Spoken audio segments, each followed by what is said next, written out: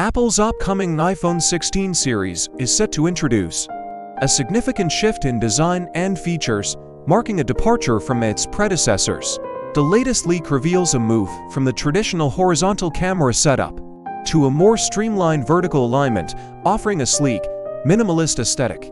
The iPhone 16 series is expected to include 5 distinct models: the iPhone 16 SE, 16 Plus SE, iPhone 16, 16 Pro, and 16 Pro Max, broadening Apple's range to cater to various market segments.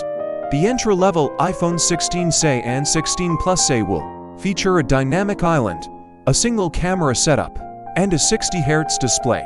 The standard iPhone 16 model will offer a 120Hz display and dual camera system, while the Pro and Pro Max models will incorporate premium features.